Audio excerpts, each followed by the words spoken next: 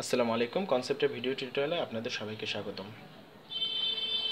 আমরা গত টিউটোরিয়ালে ওয়াটার সাপ্লাই ইঞ্জিনিয়ারিং এই টেক্সট বুকের by doctor M A Aziz owner flow throw well এই টপিকটার উপর দুটো এক্সাম্পল দেখানো হয়েছে। আজ আমরা দুটো এক্সারসাইজ দেখাবো যেখানে আমার ফ্লো থ্রো ওয়েলের আনকনফাইন্ড এবং কনফাইন্ড নিয়ে যে সমস্যাটা তৈরি হয়, অর্থাৎ এটা ম্যাথটা দেখলে এটা কোন ফর্মুলায় পড়বে, কনফাইন্ড ফ্লো ওয়েলের নাকি আনকনফাইন্ড ওয়েলের, সে বিষয়ে তিনটি এক্সাম্পল এক্সারসাইজ দেখব।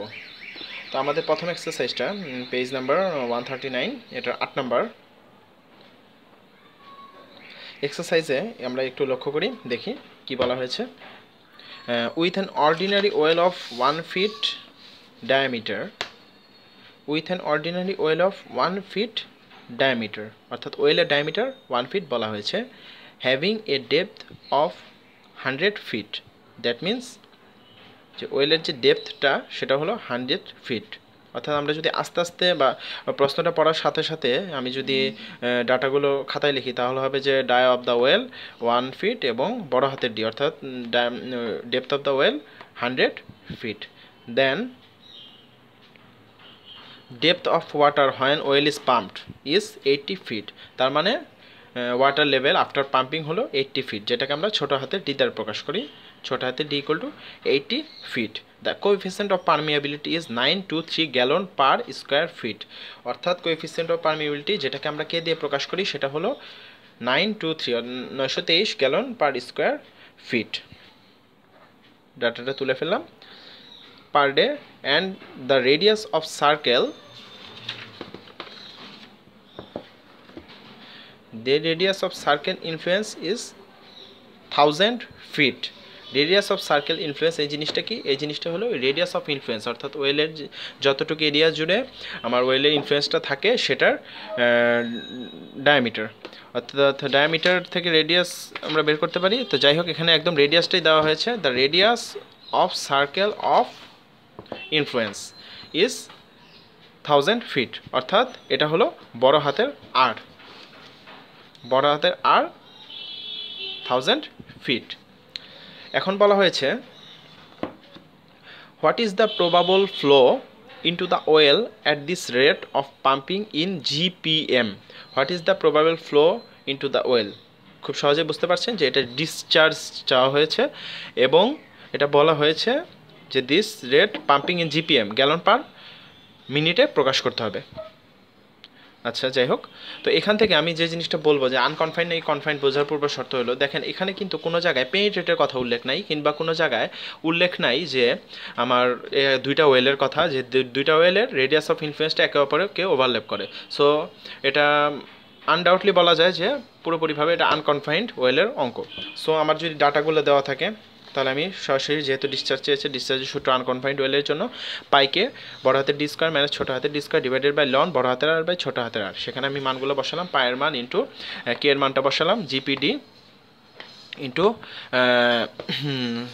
100, সরি হ্যাঁ ঠিক আছে, বড় হাতের D square 100 feet minus 80 feet whole square divided loan 1000 by 0.5। এখান থেকে আমার অ্যান্সারটা আসে 952 গ্যালন পার মিনিট পার ফিট স্কোয়ার। তো এটাই ছিল আমার অ্যান্সার, খুব সহজ একটা অঙ্ক। এখানে আমি এই অঙ্কটা করানোর মূল উদ্দেশ্য হলো যে এখানে যে পেনিট্রেটের কথা উল্লেখ নেই এবং কোনো প্রকার ওভারল্যাপের কথা উল্লেখ নেই, বা ওভারল্যাপ যে হয়েছে সেটা এমন কোনো কথা দ্বারা আমরা বুঝতে পারছি না। সো সুতরাং বলতে পারি যে আমরা এটা আনকনফাইন্ড ওয়েল অঙ্ক, এবং খুব সহজে সূত্রটা খাটিয়ে এবং প্রত্যেকটা ডাটা আমার সুন্দরভাবে দেওয়া আছে, সেই সূত্রটা অ্যাপ্লাই করে আমি এখানে ডিসচার্জটা বের করে ফেললাম। দেন আমরা যাব নাম্বার 10 ম্যাথে, পেজ 144।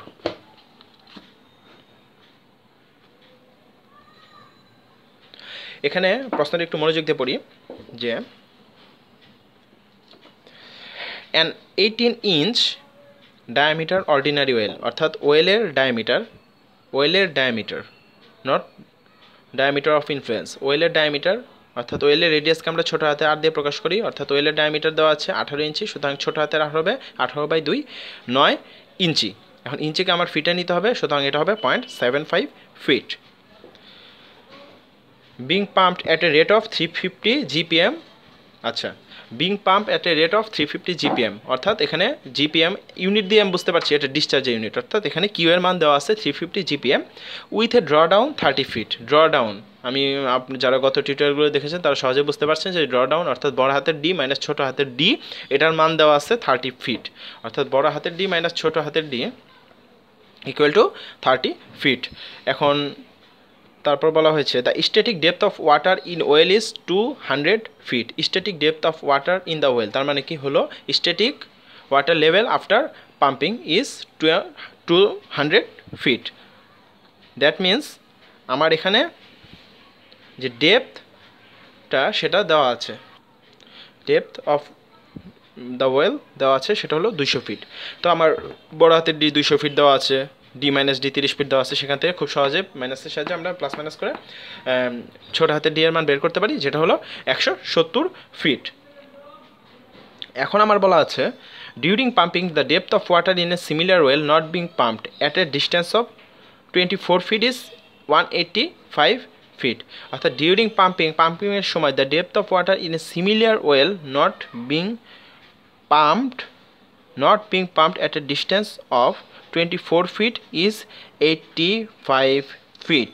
তার মানে আমার যে রেডিয়াস অফ ইনফ্লুয়েন্সটা আছে একদম নিচের অংশ, আমি এটার চিত্রটা একটু দেখাচ্ছি,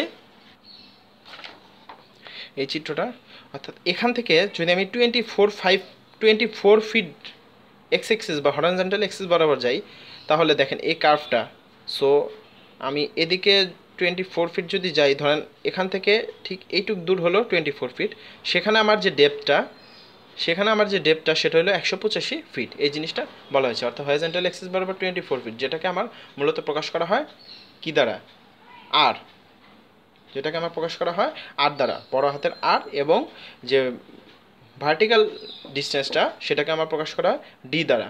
ওকে, তো তাহলে এখানে বলা আছে যে এই distance of 24 fit is 185 fit.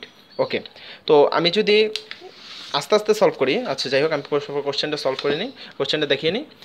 At what rate could water B pumped from two Wales. আচ্ছা, এখানে দুইটা ওয়েলের কথা বলা হয়েছে, এবং at what rate could water B pumped, অর্থাৎ আমার এখানে ডিসচার্জ চাওয়া হয়েছে। If both Wales are being pumped together with a draw down in each well is 40 fit.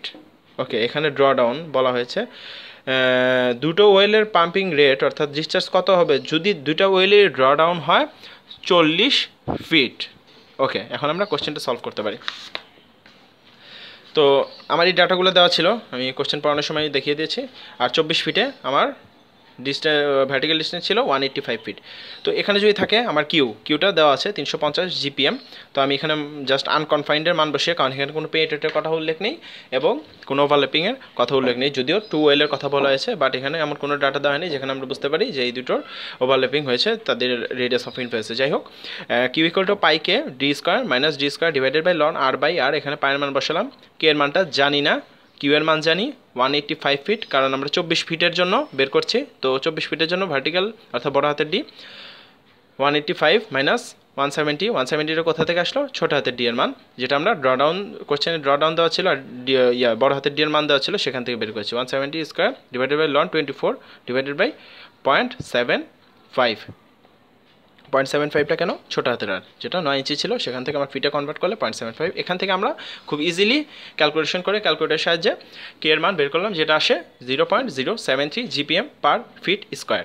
ওকে, দেন আমরা নেক্সট স্টেপে যাব। এখন নেক্সট স্টেপে আমরা যে গেলাম কিসের জন্য, এখানে আমরা কোএফিসিয়েন্ট অফ পারমিয়াবিলিটি বের করলাম।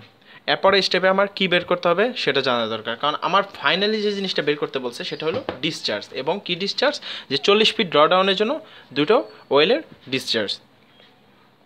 ওকে ফাইন, এখন 40 ফিট ড্রডাউনের জন্য আমার এই 40 ফিট ড্রডাউনের জন্য আমার রেডিয়াস অফ ইনফ্লুয়েন্স কত, অর্থাৎ কোন রেডিয়াস অফ ইনফ্লুয়েন্সে, অর্থাৎ কতটুকু এক্স এক্সিস বরাবর কতটুকু সরলে আমার 40 ফিট ড্রডাউন আসবে। আমি কিন্তু জানি না 40 ফিট ড্রডাউন কোথায়, যেমন এই পয়েন্টে ড্রডাউন হলো ডি মাইনাস ডি।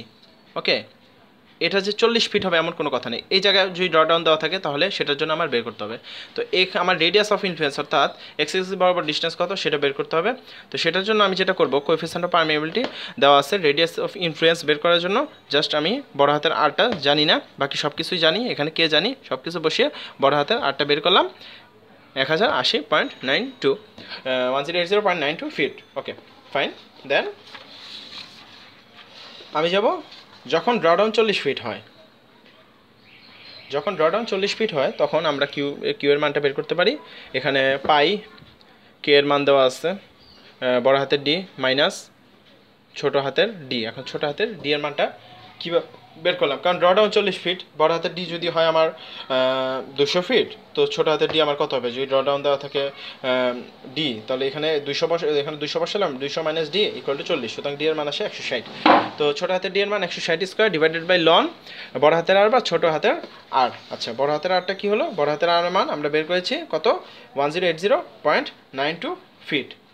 এবং ছোট হাতের আর মান এগুলো বসিয়ে আমি কিউ এর ডিসচার্জের মান পাই 298.04 জিপিএম। তো বলছে এখানে দুটো ওয়েলের জন্য, তাই আমরা টোটাল ডিসচার্জটা হবে 2 দিয়ে গুণ 2 × 298.04 অর্থাৎ 596.07 জিপিএম। তো এই ছিল ম্যাথ, এই দুটোই আনকনফাইন্ড ওয়েলের জন্য। আনকনফাইন্ড ওয়েলের জন্য যে দুটো ম্যাথ সলভ করলে আশা করি বুঝতে পেরেছেন, এবং কীভাবে আনকনফাইন্ড ওয়েলের ম্যাথটা আমাকে আলাদাভাবে বুঝতে হবে, অর্থাৎ কীভাবে বুঝতে পারবো প্রশ্ন দেখে যে এটা আনকনফাইন্ডের ম্যাথ, সেটা আশা করি আপনাদের এই ধারণাটা ক্লিয়ার হয়ে গেছে। তো আজ এই পর্যন্তই। আমরা নেক্সট ভিডিও টিউটোরিয়ালে কনফাইন্ড ওয়েলের একটি ম্যাথ সলভ করব। তো আমাদের একটি ফেসবুক পেজ আছে, সব ভিডিও আপডেট পাওয়ার জন্য অবশ্যই ফেসবুক পেজে লাইক দিয়ে অ্যাক্টিভ থাকবেন, www.facebook.com/concepta71। আর আমাদের একটি ইউটিউব চ্যানেল আছে, যে চ্যানেলে আমরা সবসময় আমাদের যে নতুন ভিডিওগুলো এগুলো আপলোড করে থাকি, এবং নতুন যে ভিডিওগুলোর যে আপডেট সেগুলো দিয়ে থাকি। তো সেখানে অবশ্যই সাবস্ক্রাইব করবেন নিয়মিত ভিডিও আপডেট পাওয়ার জন্য। তো আজ এ পর্যন্তই। নেক্সট ভিডিও টিউটোরিয়াল আমরা জানি আজ এখানে শেষ করছি। খোদা হাফেজ।